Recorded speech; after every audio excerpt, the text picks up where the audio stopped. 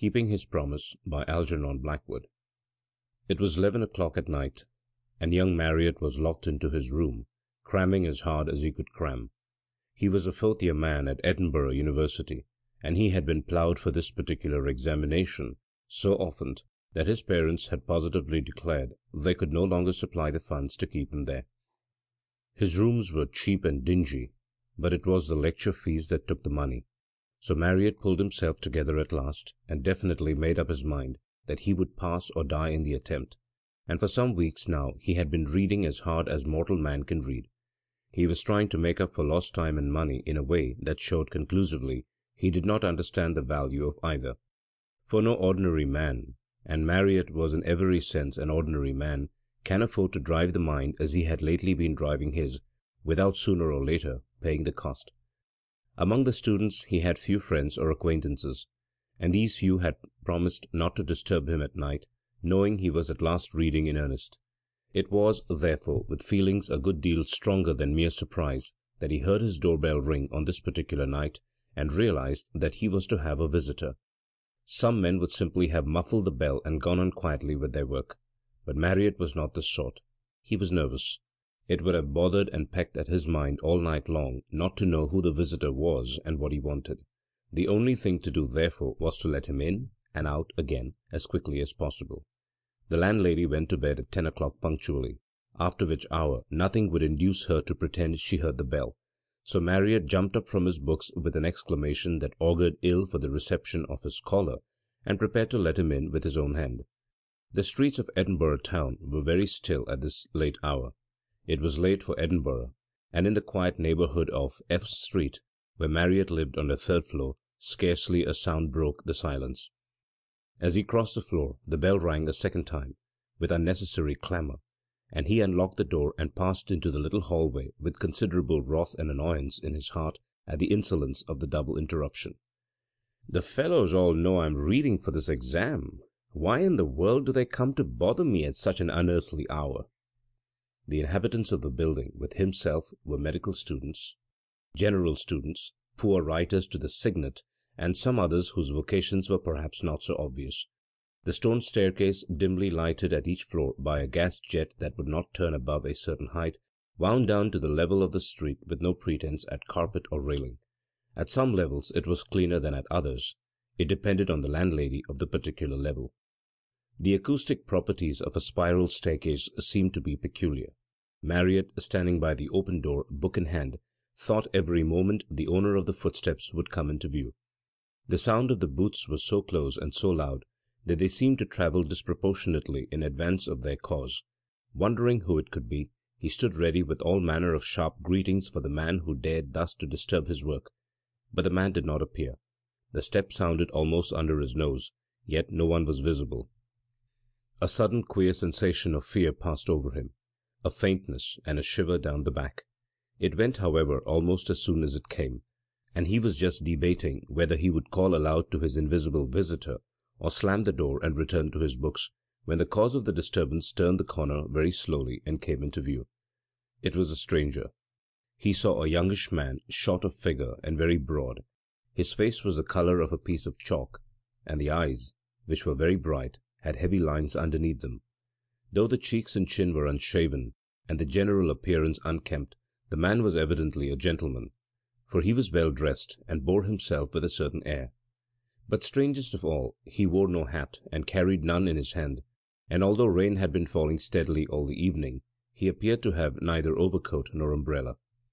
100 questions sprang up in Marriott's mind and rushed to his lips. Chief among them was something like, "Who in the world are you?" and "What in the name of heaven do you come to me for?" But none of these questions found time to express themselves in words, for almost at once the caller turned his head a little, so that the gas-light in the hall fell upon his features from a new angle. Then in a flash Marriott recognized him. "Field? Man alive, is it you?" he gasped. The fourth-year man was not lacking in intuition, and he perceived at once that here was a case for delicate treatment. He divined without any actual process of thought that the catastrophe often predicted had come at last, and that this man's father had turned him out of the house. They had been at a private school together years before, and though they had hardly met once since, The news had not failed to reach him from time to time with considerable detail, for the family lived near his own, and between certain of the sisters there was great intimacy. Young Field had gone wild later. He remembered hearing about it all. Drink, a woman, opium, or something of the sort. He could not exactly call to mind. "Come in," he said at once, his anger vanishing. "There's been something wrong, I can see. Come in and tell me about it, and perhaps I can help."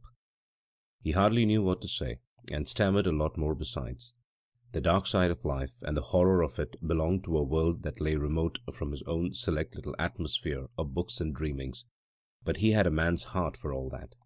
He led the way across the hall, shutting the front door carefully behind him, and noticed as he did so that the other, though certainly sober, was unsteady on his legs and evidently much exhausted.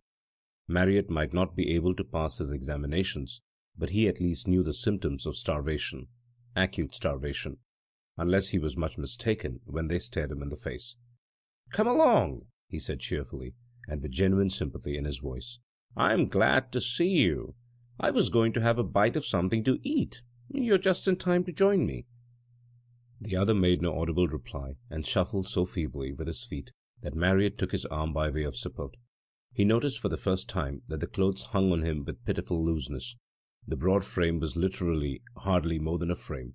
He was as thin as a skeleton, but as he touched him, the sensation of faintness and dread returned. It only lasted a moment, and then passed off, and he ascribed it not unnaturally to the distress and shock of seeing a former friend in such a pitiful plight. "Better let me guide you. It's shamefully dark, this hall. I'm always complaining," he said lightly, recognizing by the weight upon his arm that the guidance was sorely needed.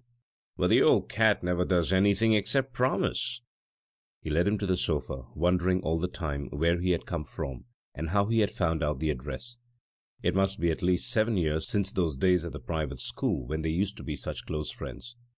"Now, if you'll forgive me for a minute," he said, "I'll get supper ready, such as it is. And don't bother to talk, just take it easy on the sofa. I see you're dead tired.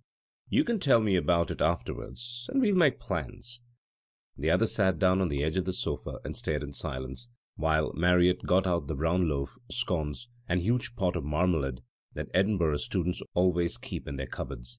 His eyes shone with a brightness that suggested drugs, Marriott thought, stealing a glance at him from behind the cupboard door. He did not like yet to take a full square look. The fellow was in a bad way, and it would have been so like an examination to stare and wait for explanations. Besides, he was evidently almost too exhausted to speak. So, for reasons of delicacy, and for another reason as well which he could not exactly formulate to himself, he let his visitor rest apparently unnoticed, while he busied himself with the supper. He lit the spirit lamp to make cocoa, and when the water was boiling, he drew up the table with the good things to the sofa, so that Field need not have even the trouble of moving to a chair. "Now, let's tuck in," he said, "and afterwards we'll have a pipe and a chat. I'm reading for an exam, you know, and I always have something about this time. It's jolly to have a companion."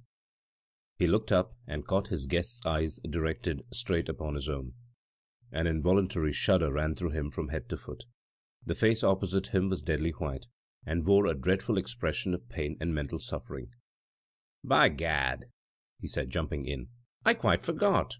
I've got some whiskey somewhere. What an ass I am. I never touch it myself when I'm working like this." He went to the cupboard and poured out a stiff glass, which the other swallowed at a single gulp, and without any water. Marriott watched him while he drank it, and at the same time noticed something else as well. Field's coat was all over dust, and on one shoulder was a bit of cobweb. It was perfectly dry. Field arrived on a soaking wet night without hat, umbrella, or overcoat, and yet perfectly dry, even dusty. Therefore he had been under cover. What did it all mean? Had he been hiding in the building? It was very strange, yet he volunteered nothing, and Marriott had pretty well made up his mind by this time that he would not ask any questions until he had eaten and slept. Food and sleep were obviously what the poor devil needed most and first. He was pleased with his powers of ready diagnosis, and it would not be fair to press him till he had recovered a bit. They ate their supper together while the host carried on a running one-sided conversation. chiefly about himself and his exams and his old cat of a landlady, so that the guest uttered not a single word unless he really wished to, which he evidently did not. But, while he toyed with his food, feeling no desire to eat, the other ate voraciously. To see a hungry man devour cold scones, stale oatcake, and brown bread laden with marmalade was a revelation to this inexperienced student, who had never known what it was to be without at least 3 meals a day. He watched in spite of himself, wondering why the fellow did not choke in the process. But Field seemed to be as sleepy as he was hungry. More than once his head dropped, and he ceased to masticate the food in his mouth. Marriott had positively to shake him before he would go on with his meal. A stronger emotion will overcome a weaker, but this struggle between the sting of real hunger and the magical opiate of overpowering sleep was a curious sight to the student, who watched it with mingled astonishment and alarm. He had heard of the pleasure it was to feed hungry men and watch them eat, but he had never actually witnessed it, and he had no idea it was like this. Field ate like an animal, gobbled, stuffed, gorged. Marriott forgot his reading and began to feel something very much like a lump in his throat. "Afraid there's been awfully little to offer you, old man," he managed to blurt out when at length the last scone had disappeared, and the rapid one-sided meal was at an end. Field still made no reply, for he was almost asleep in his seat. He merely looked up wearily and gratefully. "Now you must have some sleep, you know," he continued, "or you'll go to pieces. I shall be up all night reading for this blessed exam. You're more than welcome to my bed. Tomorrow we'll have a late breakfast and see what can be done, and make plans. I'm awfully good at making plans, you know," he added with an attempt at lightness. Field maintained his dead sleepy silence, but appeared to acquiesce, and the other led the way to the bedroom, apologizing as he did so to this half-starved son of a baronet, whose own home was almost a palace, for the size of the room. The weary guest, however, made no pretence of thanks or politeness. He merely steadied himself on his friend's arm as he staggered across the room, and then, with all his clothes on, dropped his exhausted body on the bed. In less than a minute he was to all appearances sound asleep. For several minutes Marriott stood in the open door and watched him, praying devoutly that he might never find himself in a like predicament, and then fell to wondering what he would do with his unbidden guest on the morrow. But he did not stop long to think, for the call of his books was imperative, and happen what might, he must see to it that he passed that examination. Having again locked the door into the hall, he sat down to his books and resumed his notes on materia medica where he had left off when the bell rang.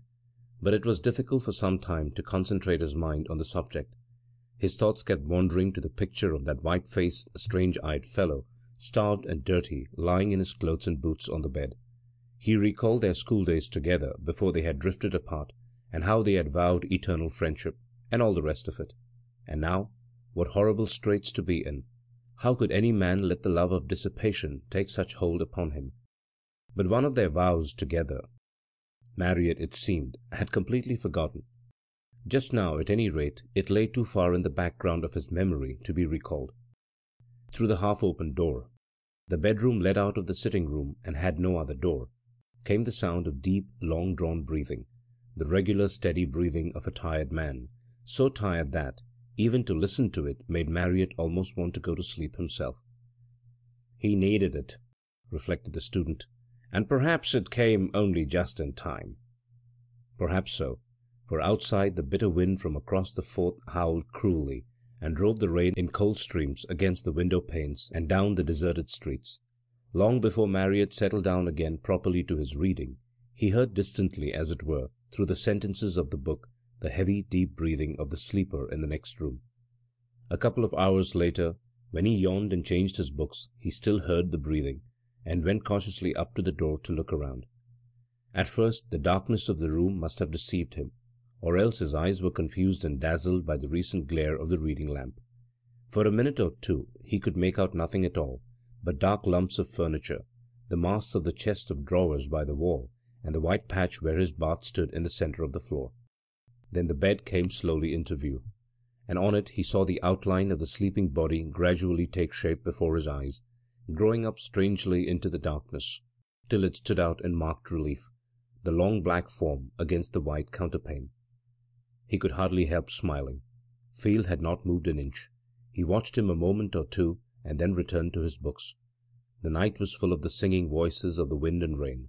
There was no sound of traffic, no hansoms clattered over the cobbles, and it was still too early for the milk carts. He worked on steadily and conscientiously, only stopping now and again to change a book or to sip some of the poisonous stuff that kept him awake and made his brain so active, and on these occasions Field's breathing was always distinctly audible in the room. Outside, the storm continued to howl, but inside the house all was stillness. The shade of the reading lamp threw all the light upon the littered table, leaving the other end of the room in comparative darkness. The bedroom door was exactly opposite him where he sat. There was nothing to disturb the worker, nothing but an occasional rush of wind against the windows and a slight pain in his arm. This pain, however, which he was unable to account for, grew once or twice very acute. It bothered him, and he tried to remember how and when he could have bruised himself so severely, but without success. At length the page before him turned from yellow to grey, and there were sounds of wheels in the street below. It was 4 o'clock. Marriott leaned back and yawned prodigiously. Then he drew back the curtains. The storm had subsided, and the Castle Rock was shrouded in mist. With another yawn he turned away from the dreary outlook and prepared to sleep the remaining 4 hours till breakfast on the sofa. Field was still breathing heavily in the next room, and he first tiptoed across the floor to take another look at him. Peering cautiously round the half-open door, his first glance fell upon the bed, now plainly discernible in the grey light of morning. He stared hard.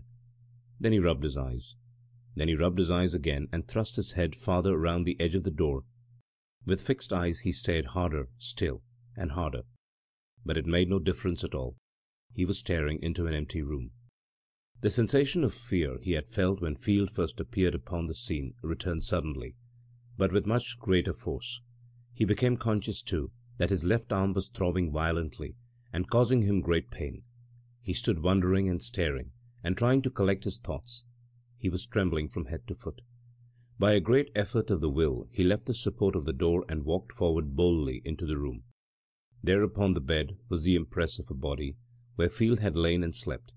There was the mark of the head on the pillow, and the slight indentation at the foot of the bed where the boots had rested on the counterpane. And there, plainer than ever, for he was closer to it, was the breathing. Marriott tried to pull himself together. With a great effort he found his voice and called his friend aloud by name. "Field, is that you? Where are you?" There was no reply, but the breathing continued without interruption, coming directly from the bed. His voice had such an unfamiliar sound that Marriott did not care to repeat his questions, but he went down on his knees and examined the bed above and below, pulling the mattress off finally and taking the coverings away separately one by one. But though the sounds continued, there was no visible sign of Field, nor was there any space in which a human being, however small, could have concealed itself. He pulled the bed out from the wall, but the sound stayed where it was. It did not move with the bed. Marriott, finding self-control a little difficult in his weary condition, at once set about a thorough search of the room. He went through the cupboard, the chest of drawers, the little alcove where the clothes hung, everything, but there was no sign of anyone. The small window near the ceiling was closed, and anyhow was not large enough to let a cat pass. The sitting-room was locked on the inside. He could not have got out that way. Curious thoughts began to trouble Marriott's mind, bringing in their train unwelcome sensations. He grew more and more excited. He searched the bed again till it resembled the scene of a pillow fight. He searched both rooms, knowing all the time it was useless, and then he searched again. A cold perspiration broke out all over his body, and the sound of heavy breathing all the time never ceased to come from the corner where Field had lain down to sleep. Then he tried something else.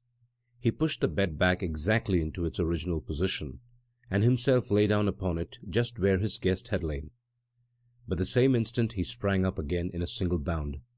The breathing was close beside him, almost on his cheek, and between him and the wall. Not even a child could have squeezed into the space.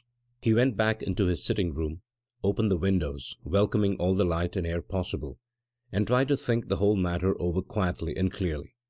Men who read too hard and slept too little, he knew, were sometimes troubled with very vivid hallucinations.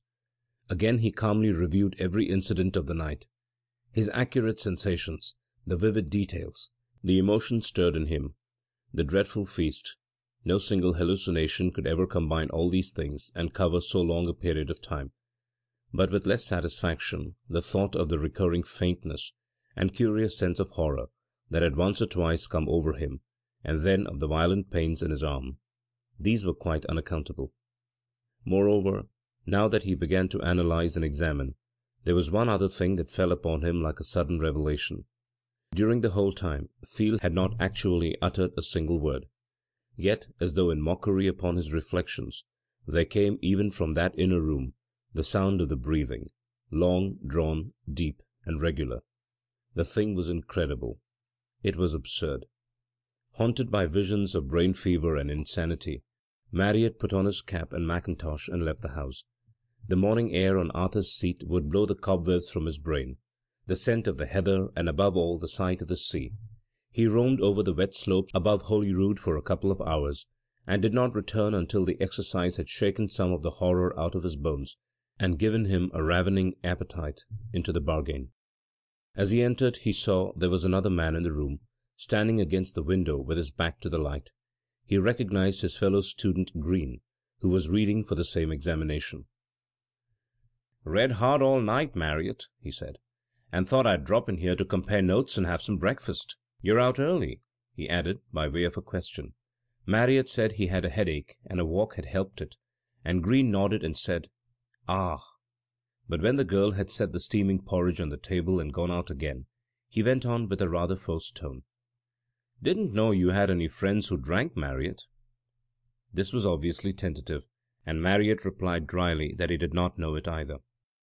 "Sounds just as if some chap was sleeping it off in there, doesn't it, though?" persisted the other, with a nod in the direction of the bedroom, and looking curiously at his friend. The two men stared steadily at each other for several seconds, and then Marriott said earnestly, "Then you hear it too? Thank God!" "Of course I hear it. The door's open. Sorry if I wasn't meant to." "Oh, I don't mean that," said Marriott, lowering his voice. "But I'm awfully relieved. Let me explain. Of course, if you hear it too, then it's all right. But really it frightened me more than I can tell you. I thought I was going to have brain fever or something, and you know what a lot depends on this exam. It always begins with sounds or visions or some sort of beastly hallucination, and I—" "Rot!" ejaculated the other impatiently. "What are you talking about?" "Now listen to me, Green," said Marriott, as calmly as he could, for the breathing was still plainly audible, "and I'll tell you what I mean, only don't interrupt." And thereupon he related exactly what had happened during the night, telling everything, even down to the pain in his arm. When it was over, he got up from the table and crossed the room. "You hear the breathing now plainly, don't you?" he said. Green said he did. "Well, come with me, and we'll search the room together." The other, however, did not move from his chair. "I've been in already," he said sheepishly. "I heard the sounds and thought it was you. The door was ajar, so I went in." Marriott made no comment, but pushed the door open as wide as it would go. As it opened, the sound of breathing grew more and more distinct. "Someone must be in there," said Green under his breath. "Someone is in there, but where?" said Marriott. Again he urged his friend to go in with him, but Green refused point blank, said he had been in once and had searched the room and there was nothing there. He would not go in again for a good deal. They shut the door and retired into the other room to talk it over with many pipes. Green questioned his friend very closely, but without illuminating result, since questions cannot alter facts. "The only thing that ought to have a proper, a logical explanation is the pain in my arm," said Marriott, rubbing that member with an attempt at a smile. "It hurts so infernally and aches all the way up. I can't remember bruising it, though." "Let me examine it for you," said Green. "I'm awfully good at bones in spite of the examiner's opinion to the contrary." It was a relief to play the fool a bit, and Marriott took his coat off and rolled up his sleeve. "By George, though, I'm bleeding!" he exclaimed. "Look here! What on earth's this?" On the forearm, quite close to the wrist, was a thin red line. There was a tiny drop of apparently fresh blood on it. Green came over and looked closely at it for some minutes. Then he sat back in his chair, looking curiously at his friend's face. "You scratched yourself without knowing it," he said presently. "There's no sign of a bruise. It must be something else that made the arm ache." Marriott sat very still, staring silently at his arm as though the solution of the whole mystery lay there actually written upon the skin. "What's the matter? I see nothing very strange about a scratch," said Green in an unconvincing sort of voice. "It was your cuff-links, probably. Last night in your excitement—" But Marriott, white to the very lips, was trying to speak. The sweat stood in great beads on his forehead. At last he leaned forward close to his friend's face. "Look," he said in a low voice that shook a little. "Do you see that red mark? I mean underneath what you call the scratch." Green admitted that he saw something or other, and Marriott wiped the place clean with a handkerchief and told him to look again more closely. "Yes, I see," returned the other, lifting his head after a moment's careful inspection. "It looks like an old scar." "It is an old scar," whispered Marriott, his lips trembling. "Now it all comes back to me." "All what?" Green fidgeted on his chair. He tried to laugh, but without success. His friend seemed bordering on collapse. "Hush! Be quiet, and I'll tell you," he said. "Field made that scar." For a whole minute the two men looked each other full in the face without speaking. "Field made that scar," repeated Marriott at length in a louder voice. "Field? You mean last night?" "No, not last night. Years ago, at school, with his knife. And I made a scar in his arm with mine." Marriott was talking rapidly now. "We exchanged drops of blood in each other's cuts. He put a drop into my arm, and I put one into his. In the name of heaven, what for? It was a boy's compact. We made a secret pledge, a bargain. I remember it all perfectly now. We had been reading some dreadful book, and we swore to appear to one another. I mean, whoever died first swore to show himself to the other, and we sealed the compact with each other's blood. I remember it all so well. The hot summer afternoon in the playground, 7 years ago, and one of the masters caught us and confiscated the knives, and I never thought of it again to this day." "And you mean—" stammered Green. But Marriott made no answer. He got up and crossed the room and lay down wearily upon the sofa, hiding his face in his hands. Green himself was a bit nonplussed. He left his friend alone for a little while, thinking it all over again. Suddenly an idea seemed to strike him. He went over to where Marriott still lay motionless on the sofa, and roused him. In any case, it was better to face the matter, whether there was an explanation or not. Giving in was always a silly exit. "I say, Marriott," he began, as the other turned his white face up to him, "there's no good being so upset about it. I mean, if it's all an hallucination, we know what to do. And if it isn't, well, we know what to think, don't we?" "I suppose so, but it frightens me horribly for some reason," returned the friend in a hushed voice. "And that poor devil— But after all, if the worst is true, and that chap has kept his promise— well, he has, that's all, isn't it?" Marriott nodded. "There's only one thing that occurs to me," Green went on, "and that is, are you quite sure that he really ate like that? I mean that he actually ate anything at all?" he finished, blurting out all his thought. Marriott stared at him for a moment, and then said he could easily make certain. He spoke quietly. After the main shock, no lesser surprise could affect him. "I put the things away myself," he said, "after we had finished. They are on the third shelf in that cupboard. No one's touched 'em since." He pointed without getting up, and Green took the hint and went over to look. "Exactly," he said, after a brief examination. "Just as I thought. It was partly hallucination, at any rate. The things haven't been touched. Come and see for yourself." Together they examined the shelf. There was the brown loaf, the plate of stale scones, the oat cake, all untouched. Even the glass of whisky Marriott had poured out stood there with the whisky still in it. "You were feeding no one," said Green. "Field ate and drank nothing. He was not there at all." "But the breathing," urged the other in a low voice, staring with a dazed expression on his face. Green did not answer. He walked over to the bedroom, while Marriott followed him with his eyes. He opened the door and listened.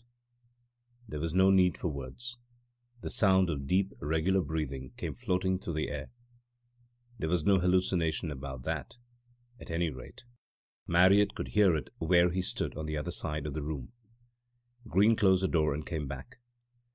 "There's only one thing to do," he declared with decision. "Write home and find out about him. And meanwhile come and finish your reading in my rooms. I've got an extra bed." "Agreed," returned the fourth-year man. "There's no hallucination about that exam. I must pass that whatever happens." And this was what they did.